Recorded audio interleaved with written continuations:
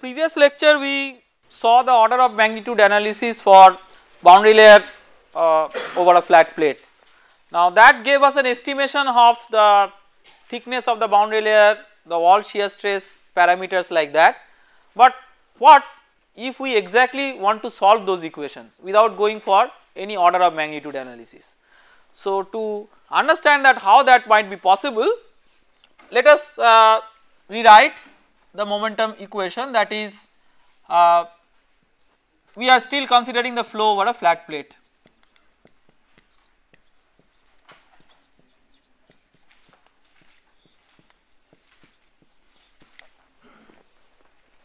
That is the momentum equation that we were dealing with. Our objective is to solve this equation. We keep in mind that it is not that you have just one equation and two unknowns, because you also have the continuity equation to support the momentum equation. Now you can clearly see that even in such a simple form, this is a nonlinear partial differential equation. So the question is that solving this just by using this particular form may not be very simple, but there are certain techniques in which under certain circumstances the partial differential equations may be transformed into ordinary differential equations, and one such important transformation is known as similarity transformation or stretching transformation. We will try to see that whether, that means what we are trying to do, we are trying to investigate whether it is possible to convert it as a function of a single variable, not two variables x and y, but a single variable where the single variable will contain both the information of x and y. And if we are successful in doing that, what is the objective that we will achieve? Because of having function of a single variable, the partial differential equation will be converted into ordinary differential equation. So to highlight whether that is possible, let us just look into first a qualitative way in which historically this phenomena was understood. When this phenomenon was understood, historically a lot of effort was given by a famous scientist and engineer known as Blasius, basically a mathematician. So Blasius, what he tried to do, he saw one of the important behaviors, that is, if you look into the velocity profiles, you see that these velocity profiles are not same. As you go along x, the velocity profiles change, but the velocity profile looks as if it is a stretched version of what it was at an x before that.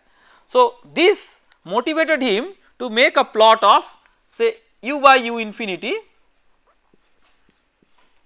versus y by delta, because it sort of normalizes the stretch, because this is always confined between 0 to 1, this is also always confined between 0 to 1, and then it was found that if you make such a plot, then u by u infinity as a function of y by delta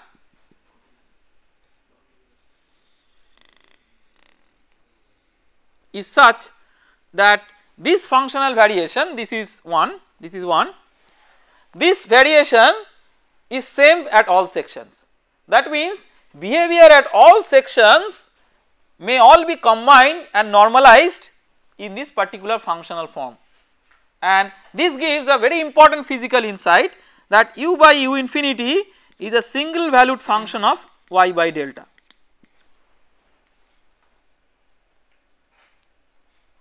And you see that we have just seen from the order of magnitude analysis that delta is some function of x, right. In fact it scales with square root of x, that is what we have seen. So that means, see, the dependence of both y and x, these are there, and you may introduce a new variable which is like sort of y by delta, let us call it a new variable eta, which as a single variable is dictating the behavior. So this physics is, see how physics is related to mathematics, that is what is very interesting, because we will rigorously derive and come up with the same conclusion which from a very little physical insight could be obtained, that this gives a motivation that this velocity behavior is a function of a single equivalent variable, where that equivalent variable carries the information of both y and x, y explicitly, x implicitly through delta, and that means that this variable eta may be of the form of y into some function of x, right, because delta is some function of x and y is there. So let us call eta, or let us say introduce eta as y into gx. Okay. Now let us say that we write u, or say u by u infinity as a function of eta, because that is what we get from the normalized picture. Based on this one, and we will remember that what is this eta, eta is equal to y into gx.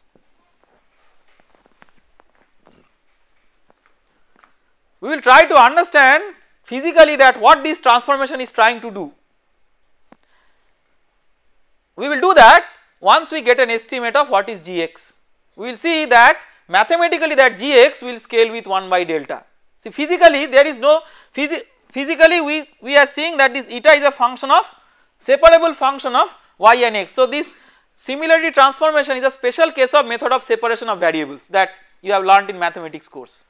So the variables are separated, so you have effect of y and effect of x separated, and because of a particular physics that is occurring, this separation is possible, and we will see this separation will become mathematically consistent. Separation of variables, whatever physics is governing this, it will also become mathematically consistent. That means this gx will indeed come out from the mathematics to be of the order of 1 by delta, and that we will show just from pure mathematics without going into the physics, and that will give us a sort of equivalence between these two.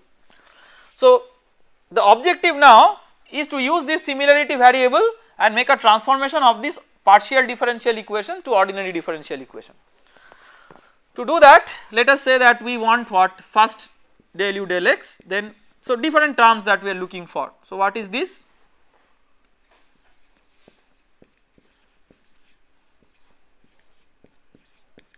We will just be using the chain rule, right. So du d eta is what, u infinity into f dash.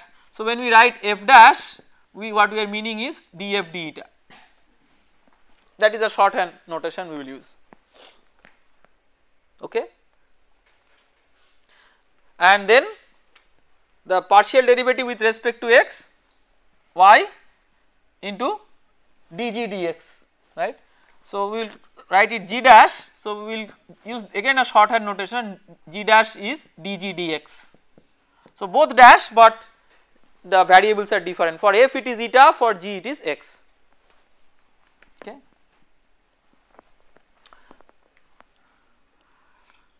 What is partial derivative with respect to y? So u infinity, okay, first let us write the chain rule description and then we will write. So du d eta, so du d eta is u infinity f dash, then that will be g. We also require a second derivative with respect to y, so let us just do that.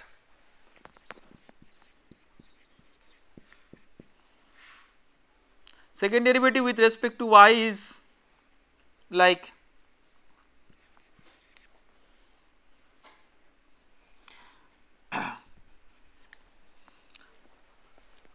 first of all you have this f dash term, so let us consider its second derivative.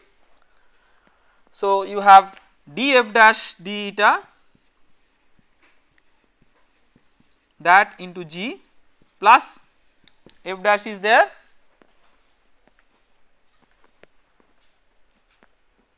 and what,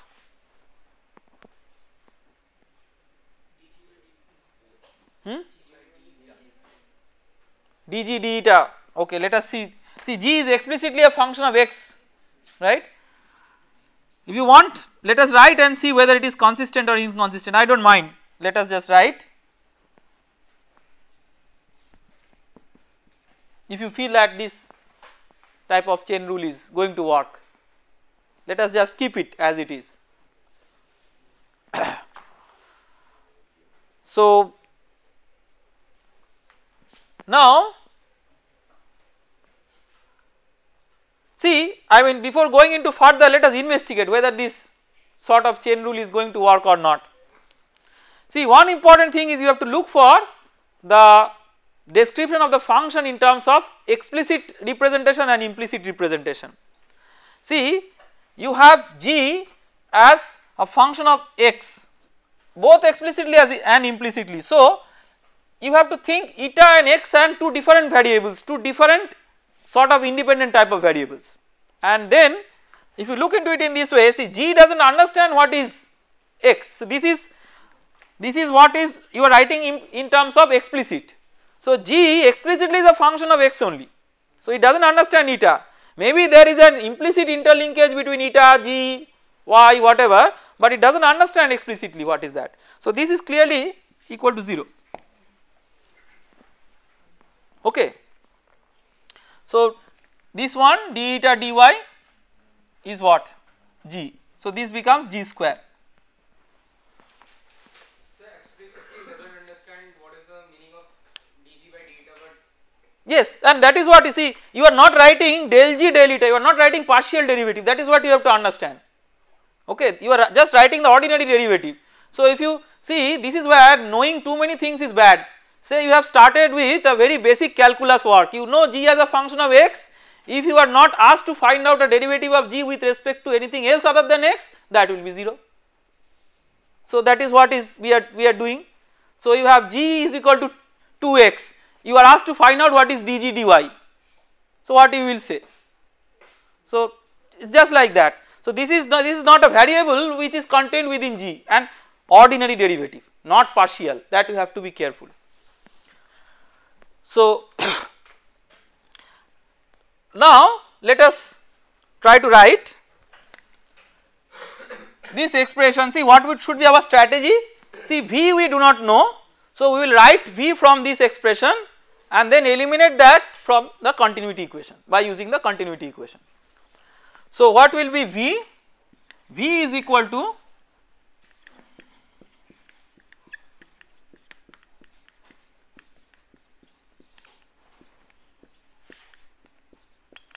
this one, okay.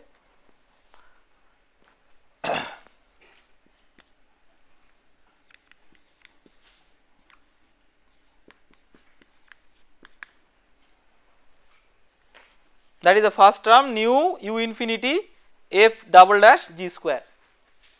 See, there is some lot of algebra in it, so if I make any mistake, please correct. Minus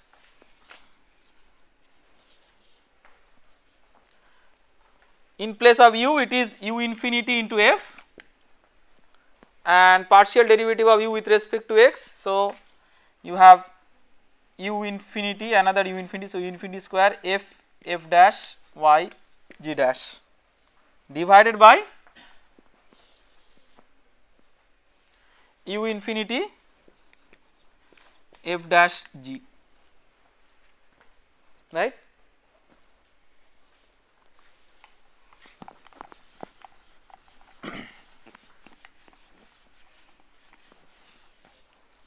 So, let us write v then term by term. So, nu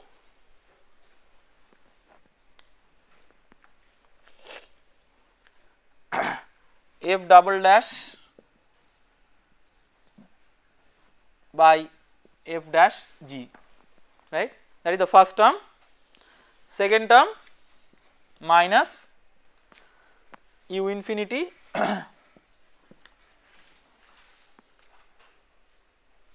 f y g dash by g. If we want to eliminate v, then basically you have to find out what is del v del y and then equate that with minus del u del x in the continuity equation, then v will be eliminated. So, we have to differentiate it once with respect to y.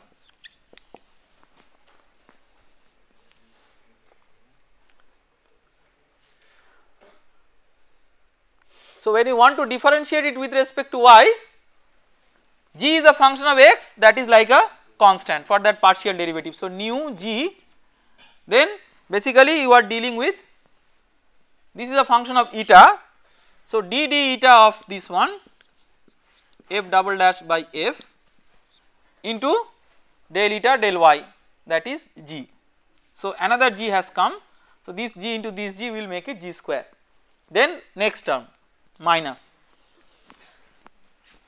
u infinity g dash by g is like a constant for it. So for it there are two variables, one is f, another is y. So for f it is like df d eta into, Can you explain that minus last line you have written minus u infinity square f f dash minus u unity square. I mean if there is some explanation has to be given, then that is by what algebra. So if I have made a mistake in algebra, you let me know, otherwise no explanation. So that's why capital, where does that f come from in that expression? Minus u infinity square f f dash. So u by u infinity is f. So when you have substituted u, that is u infinity into f, that is how f has come. Okay. So minus u infinity g dash by g, then f into y you differentiate. So this df d eta into del eta del y is g plus f into the partial derivative of y with respect to y. So that is 1. So nu g square d d eta of f double dash by f minus u infinity g dash f dash, df d eta is f dash, g and g get cancelled out, minus u infinity f g dash by g. So that should be f dash. Which one? d d eta of f double dash by f dash. D theta of, yes, this is f dash, right? Okay. Okay. Now this dv del v del y is equal to minus del u del x from the continuity equation. So that is equal to minus del u del x from the continuity, and del u del x expression we already have. So that is equal to minus u infinity f dash g dash y.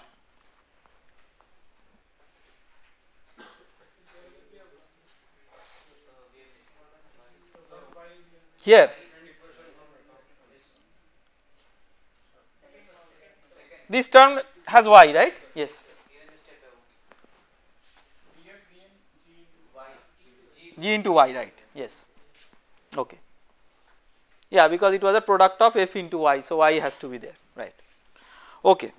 So now if you look into these equations, so we have this as in one side and this in the right hand side, right? So if you just compare these two, you will see that first of all oh, of course there is another term in the left hand side, this one also, okay. So if you compare these two terms get cancelled out, right? So we are left with the form of the equation. Let us just write it.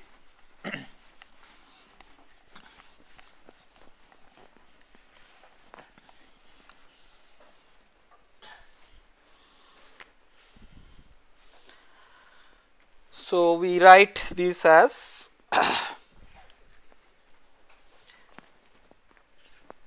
nu g square d d eta of f double dash by f dash is equal to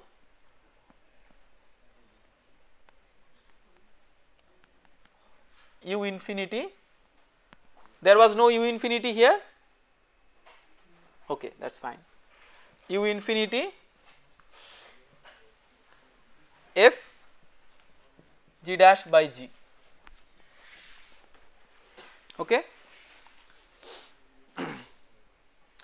So we may just isolate the effects of the variables eta and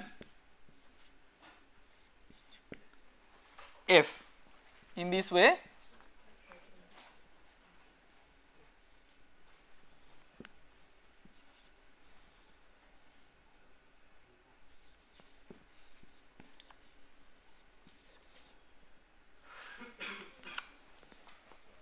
Right.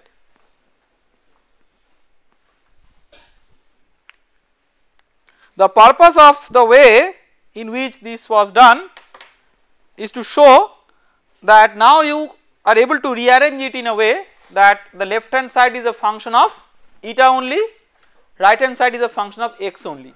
These two variables do not explicitly know each other. So, this is a function of eta only, this is a function of x only. This implies that each has to be a constant. Let us say that the constant is k. Okay. So long as this proportional relationship is satisfied, it does not matter what constant we take. That is what we have to understand, because we are satisfied with this equality. Equal to what is not going to matter us a lot. So, we will choose this k in a way that just helps us in our algebraic simplification. To get a clue of that what should be a good k for that, let us consider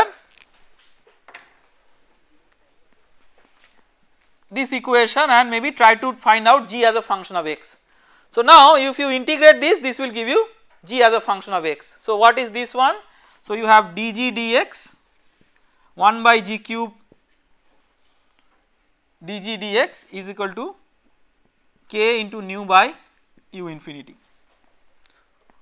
That means g to the power minus 3 dg is equal to k nu by u infinity dx. So, if you integrate it,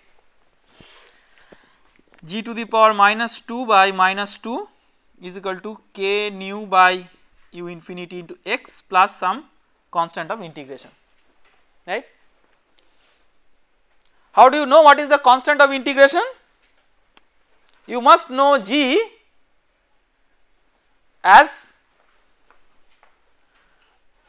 at some point where you know x. So, at some point you must know the relationship between x and g. So, think of the flow over a flat plate. This is the flat plate, the boundary layer is there. Can you tell what is g at x equal to 0? Yes? Try to remember the physical meaning of g. G is like scales with 1 by the boundary layer thickness.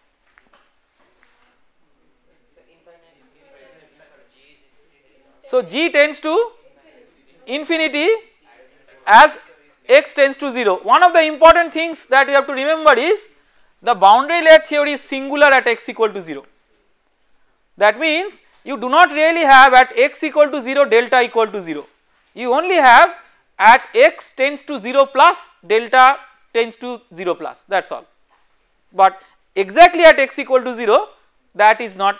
Always you see in books or whenever we say, we loosely say at x equal to 0 delta equal to 0. Obviously it is okay in an approximate sense, but if you rigorously want to state what is the boundary condition, then the important thing is at x tends to 0 you have that delta equal to 0, because at x equal to 0 it is a singular behavior, it does not have any definition of the boundary layer thickness.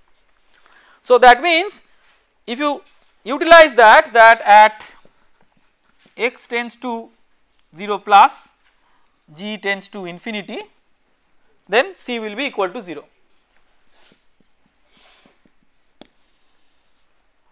So, from this what we conclude, g square is equal to minus k by 2 nu, sorry, minus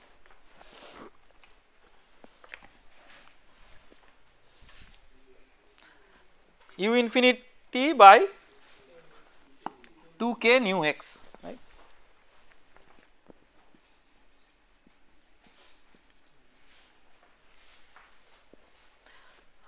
One of the important physical restrictions is that k has to be negative, because g is a positive quantity, it is meaning the inverse of the boundary layer thickness.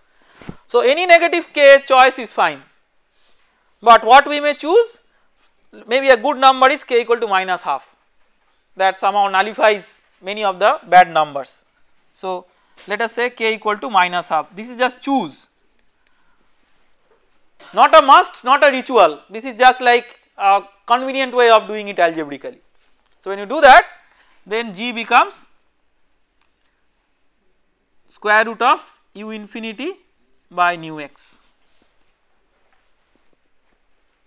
You see, if you recall, from the order of magnitude analysis we got delta scales with square root of x. So this scales as 1 by delta. So from mathematics you are getting back the same physics that you got from order of magnitude analysis. Now with the same k, important is with the same k, because so long as you keep the same k, it does not matter what k you take by satisfying this condition, you may solve for the f, because f is what is important for you, f gives your velocity profile, u by u infinity is f. So let us do that.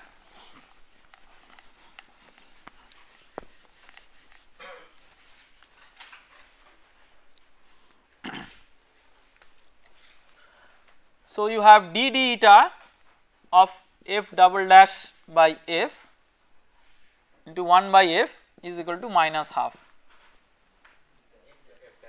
sorry f dash, then d of f double dash by f dash is equal to minus half f d eta. So in principle it is an integrable form, only thing is you do not know f explicitly as a function of eta, but the form is separable and integrable. Now to make it a bit more convenient, let us say that we say that integral of f d eta is equal to capital F. Just because this is a sort of an integral form, we want to convert it to a new variable which will give us a convenient form where as if this integral is already there. Question is, what could be physically this f? So we can write df d eta is equal to small f. See, this f includes also constant of integration. See, because when you integrate this there will be a constant of integration, but the constant when differentiated will give back the same thing. So we will not explicitly use any constant of integration when we integrate this, constant of integration is inbuilt with this capital F, that we have to understand or keep in mind. So if you see that f is velocity, this is another special derivative of velocity. So it is equivalently like a stream function. So let us try to see, let us recall the definition of stream function. This is a 2-dimensional incompressible flow, so stream function definition is valid. So u equal to del psi del y, right. So you can write this as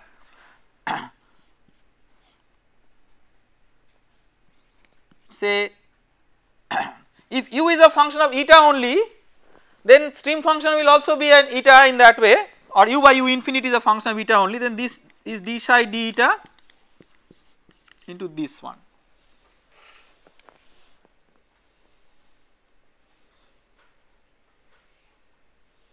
So this is like gx, but most important thing is that when you write u d eta, see u is what? U is u infinity into f.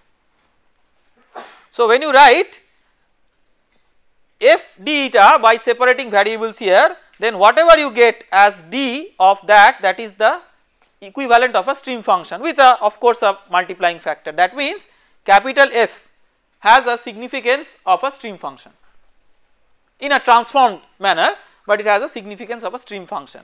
So basically as if we have eliminated v by using the stream function. So keeping that in mind, let us complete the description of the equation.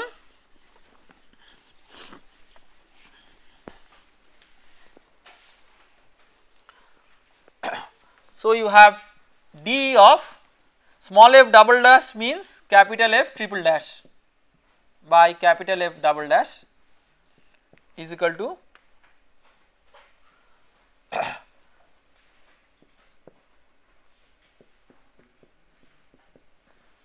that means f triple dash 2 f triple dash plus f double dash equal to 0.